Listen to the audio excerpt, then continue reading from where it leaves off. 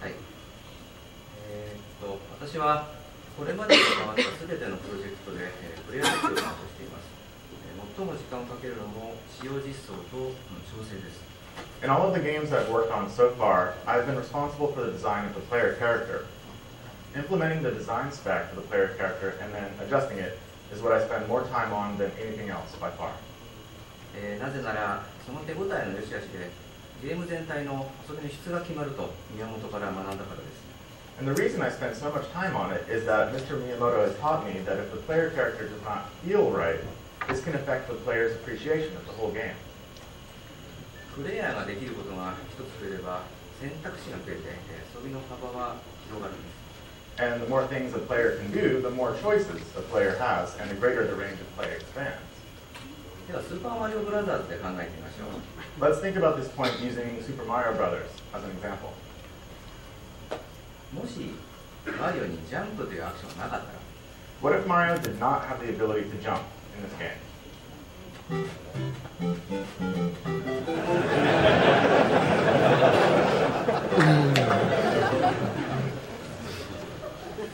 これもう最強ですね。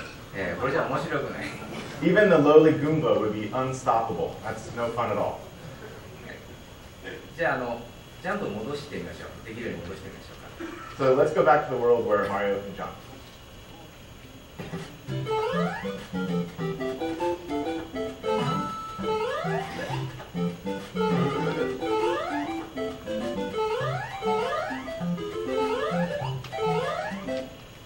はい、ちゃんとジャンプできましたね。Finally, he's jumping again. と同時にですね、And at the same time, ブロックを叩くというアイデアが生まれました。this is the point where the idea of breaking blocks becomes possible. 敵を踏むというアイデアが生まれました。 Not only that, but the idea of stomping enemies as well. こうやってプレイヤーができることが増えると、連鎖的にアイデアが生まれるんです。This is how several new and connected possibilities open up when the player learns one new ability. しかし同時に A ボタンを押すという操作が増えました。ちょっと複雑になってしまいましたね。But at the same time, the controls have expanded to include the A button. That represents a slight increase in complexity. この面白さと、操作の複雑さとのバランスを取ることが、まさにプレイヤー設計なんです。Player-based design is all about designing the right balance of fun and complexity with the player first in mind. ですから、プレイヤーの設計はとても重要なものと考えています。こだわりのひとしおなわけです。That's why I consider player-based design to be so important. And that's why we have to be so particular about getting it right. さて、この他にもプレイヤーと同じくこだわっているものがあります。So, I'd like to tell you about a few other things that we pay special attention to besides just the design of the player character. 当時、宮本はこう話していました。自分の一番の理由はカメラ。I once heard Mr. Miyamoto remark that the greatest appeal of working on 3D games is the camera. リアルタイムにいろいろな角度から対象を決めるこのカメラという仕組みはファミコンスーパーファミコンに比べるとはるかに、ゲームの生産性を上げました。 Cameras allow developers to do things from several angles in real time, opening up new development concepts that were not available in the NES and SNES days. それよりすごいことは、見る角度や距離、動きを変えることでゲームの遊びそのものを簡単に変えてしまう、自由な力を持っていたことです。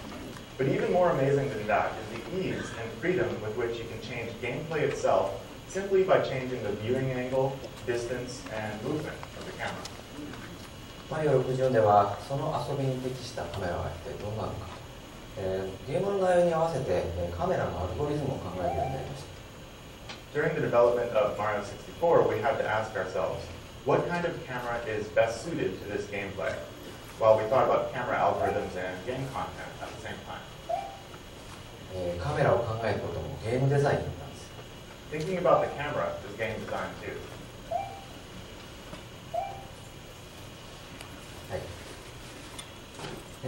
マリオ64を作るにあたっては、多くのカメラを考案しました。 When we were working on Mario 64, we thought of several camera types. 平行カメラ、一番シンプルなカメラでマリオを遠距離遠角度から見るカメラです。 The first is the parallel camera. It is the most simple camera design, capable of viewing Mario from varying distances and angles. 続いて遠カメラ、山ですとか塔のような地形でマリオを横スクロールのように真横からこう見ることができるようにするためのカメラです。 Next is the tower camera. You can use this one when the camera needs to follow Mario on a tall structure like a tower or a mountain. The camera can scroll horizontally around while Mario climbs. 続いてフローカメラ、マリオを後ろから追いかけるカメラです。ゼルダの伝説も基本はこのカメラです。 The follow camera is last. We call it that just because it follows directly behind Mario. The Legend of Zelda mostly uses this camera, to give an example. この他にもマリオが泳いだりとか空を飛んだりするたびにですね、カメラを作っていこう。こうしてマリオ64は 3D の最大のメリット、カメラを意識して作ったメニューです。 There are other camera types as well for when Mario is flying or swimming. This is how we designed Mario 64 to take advantage of the greatest merit in working in 3D, the camera.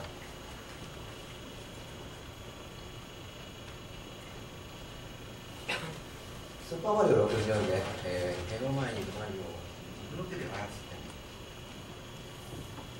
て、草原や山々走り回り、箱庭探索する、感覚がとても大きなサプライズでした。 Super Mario 64 allowed the player to explore the plains and mountains of a miniature world. This exploration presented a wonderful feeling of surprise, much like the way I used to find so many surprises in the miniature gardens in a box that one sees in Japan. 宮本も私も楽しみながら作りました。 Mr. Miyamoto and I both enjoyed ourselves greatly making the game. この体験が、ゼルダの伝説、昨日借りのやつに似ています。 This experience was something I carried over directly to The Legend of Zelda: Ocarina of Time.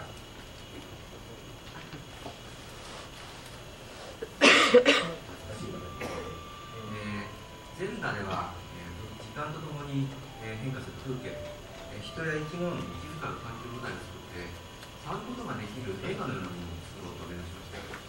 With Zelda, we tried to make a movie you could touch, including scenery that changed with time, and a setting that let you feel the natural rhythms of people getting up and going to work in the morning, or of certain creatures coming out only at night.